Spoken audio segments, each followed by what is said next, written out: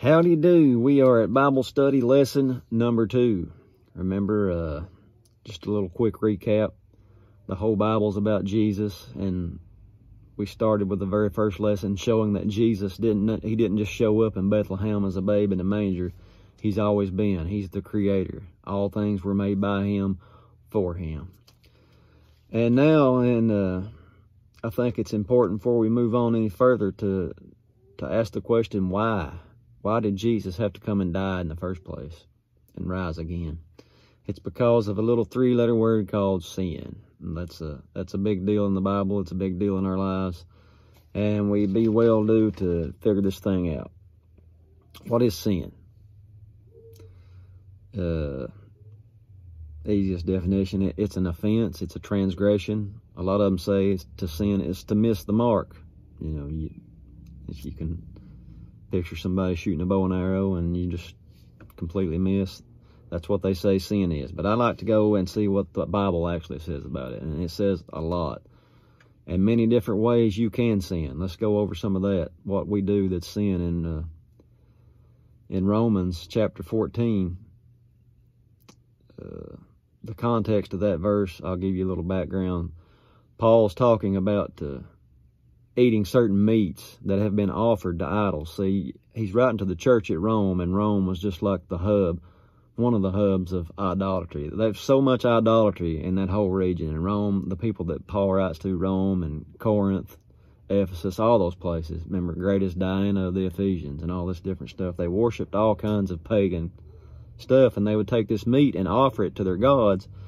But then they, being that their gods aren't real, they couldn't burn in to receive it. So they then would take the meat and sell it in the marketplace for people to eat.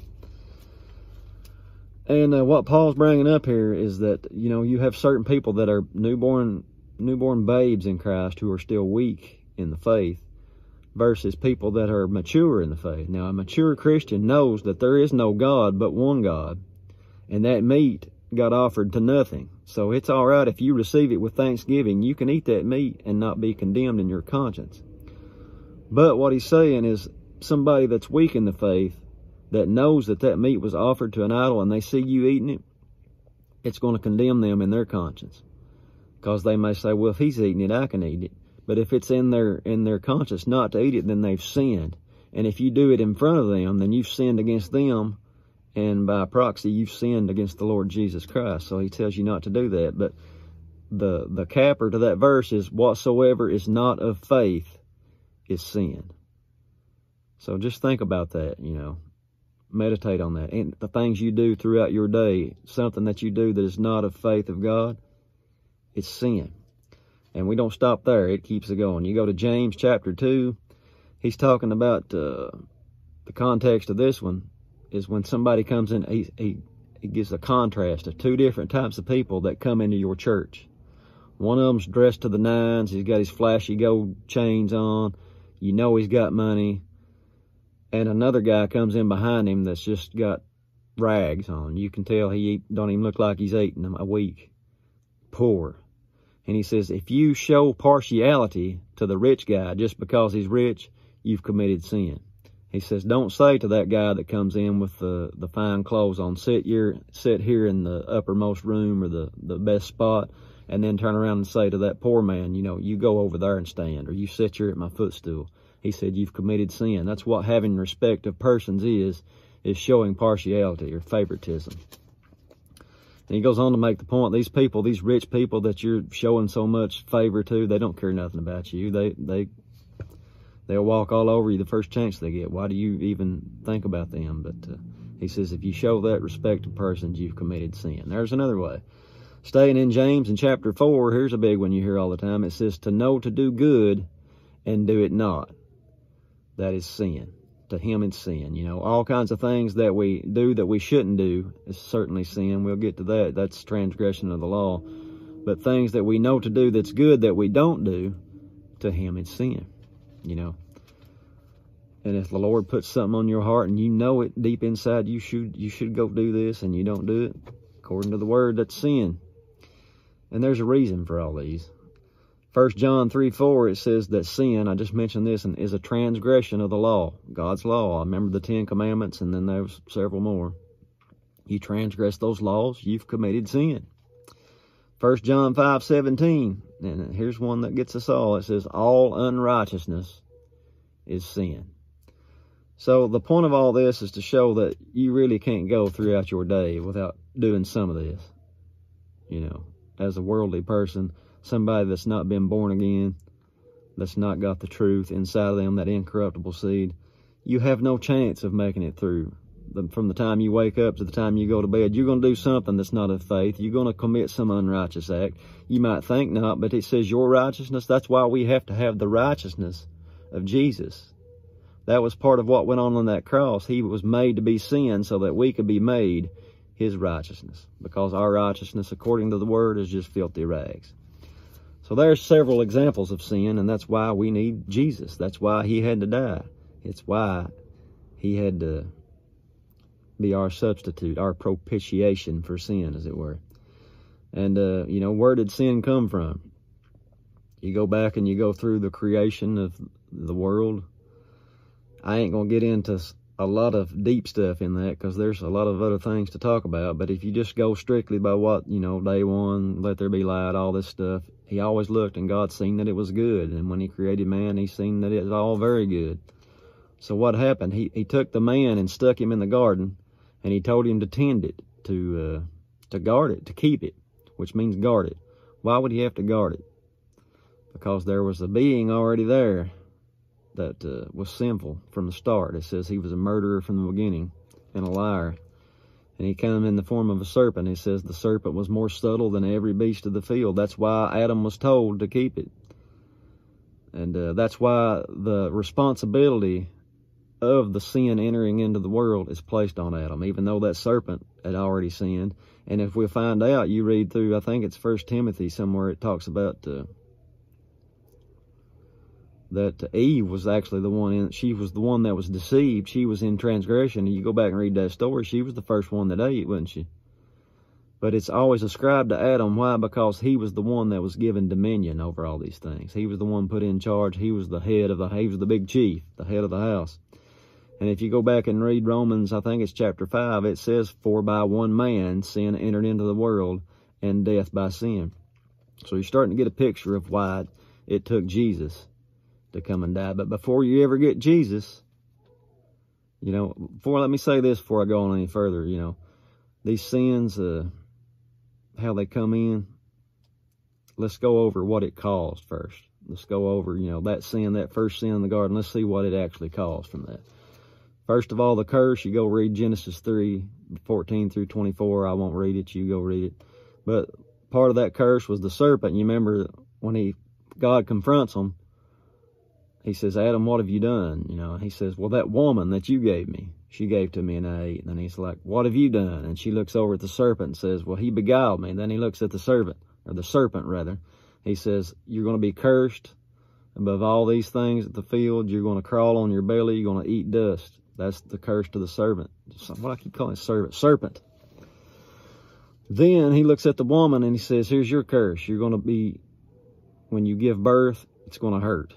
That's why it's called labor pains to this day. That's where that started. That's where that come. You know, if that hadn't come, probably wouldn't have been no problem. But now women have to go through these. If you've ever been there, I've been there twice watching it ringside, and it's tough.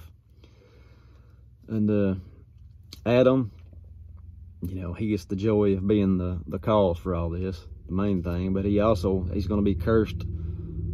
He cursed the ground, and Adam's, you know, that was his goal, was to tend the ground and keep it and raise crops. Now he's going to have to do it with thorns and thistles, and he's going to have to do it by the sweat of his brow. That's part of his curse. And a big part, they got expelled from the garden, you know. The tree of life, which they could have ate and lived forever, that got barred away. Couldn't get there, separated from God, no longer walked with them in the cool of the day. Even though he came down and talked with people throughout the Bible, Abraham and Jacob and all of them, but that relationship was breached, wasn't it? And it'll cause you, in our own lives, looking at it this way. Paul puts it this way in Romans 7, that, you know, we mentioned that dying spiritually, that kind of happened to them. Here's what that means. Paul says, speaking of the law, he said, I was alive without the law. And he's talking about when he was a young child. But when the law came, the commandment came, he says, sin revived, because where the law is, that's when sin moves in, because it's weak. The law is weak in the flesh, and it takes advantage. Sin takes occasion against your flesh through the law, because if you didn't know the law, then there was no, it says right in there, before the law, there was no transgression. But he says, I was alive without the law. When that commandment came, sin revived, and I died. That beautiful, spotless spirit that's in these little children. You reach that age, you know, the age of accountability, they call it. That phrase is not in here, but I believe that's what that teaches. You reach that age where what happened to Adam and Eve, go back and look what happened. Their eyes were opened, and they knew good and evil. That's what happens. That's the age of accountability. Whatever that is for you, you're doing stuff that you know wrong, but you don't feel condemned over it when you're, you know, 8, 9, something like that. But one day comes when you do those same things and your eyes get open and you see sin for what it is, how it slays that inner man, that inner innocence that you had. And that's how Paul says, I died. And that's why we have to be reborn through the Spirit of God and covered and washed in the blood. Now here's how sin manifests in us. You know, once that sin revives, here's how it gets us. James says it, I think, in 1:14. He says, every man, I'm just trying to quote it from memory, every man's drawn away and enticed when he's drawn away of his own lusts. And we all have these desires. We all have these lusts. We all have these fleshly things. Big deal. Nothing bad yet. But these lusts, when they conceive, you sit and you've thought about it, and you've thought about it, and you've thought about it, and now you've got the plan, and you act on it. It's conceived. And then it says, then that lust is conceived, then it brings forth sin. And it don't end there. Sin, when it has finished, brings forth death. Now that's the big deal. That's the big kahuna of sin. That's the big cause. That's the big effect of sin, is death. The wages of sin is death. He even told Adam back there in the garden, you know, our version of the King James and all these ones we read says, in the day you eat thereof, you shall surely die. I've seen that Hebrew expounded upon what it actually says. It says, in the day that you eat thereof, to die, you shall be dying. I mean, it started right there, and it's going to end in death. And it did. It took 930 years for Adam to die, but he died. And, you know, he got to see that for himself and his children.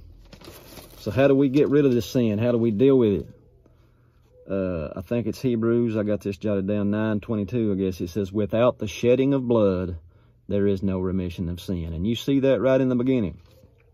Adam and Eve, when their eyes were open, they sinned, they saw themselves naked. What did they do? What we all try to do. Cover ourselves in our own strength, our own righteousness. I done told you what that is. It's a filthy rag. It's no good. They tried to sew fig leaves together and cover themselves up, make aprons out of them. And God said he knew that wasn't no good. So it says he took coats of skins. And it don't say, you know, it pretty much had to be animal skins, did it not? If it was coats of skins. And in which case that animal had to be slayed and the blood had to be shed. That's what he covered them with. You go on to their first children, Cain and Abel. Cain brought forth the works of his hands, the fruit of the ground. Abel brought forth the firstling of his flock and sacrificed the blood of the lamb. You know, a picture of what was to come. Abel, of course, Abel's sacrifice was accepted and Cain's was rejected, and he slew Abel because of jealousy. And it keeps going on through the Old Testament. When he brings in the law, he knows they're going to break the law, so he sets up the sacrificial system. Whatever you do, you know, bring the bull, the bullock, the lamb, the sheep, all these offerings, shed the blood, and that will cover your sin for the atonement.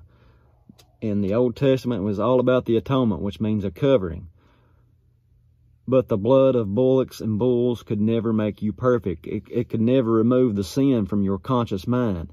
That's why when we turn to the New Testament and we see John the Baptizer preaching, you know, I baptize with water, but there's coming one, and he stands among you already, whose shoes I'm not worthy to loose. He's going to baptize you with the Holy Ghost. And when he looked up and saw him, he said, behold the Lamb of God, which takes away the sin of the world. That's the blood. That's Jesus' precious blood that we sing about, that we read about, that we preach about.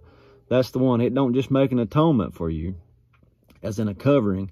It washes away your sin. Like Isaiah prophesied of it. He said, though your sins be like scarlet and like crimson. He said, you're going to be white like wool, white as snow. That's what the blood of Jesus does. And I think that's probably a good place to stop. Just wanted to, tell you why he had to come and die, because of our sin. And his blood is the only, what's that old song? What can wash away my sin? Nothing but the blood of Jesus. So join us next time, and I don't know what we'll talk about yet, but I promise it'll be out of the Bible. So it'll be good. See you then.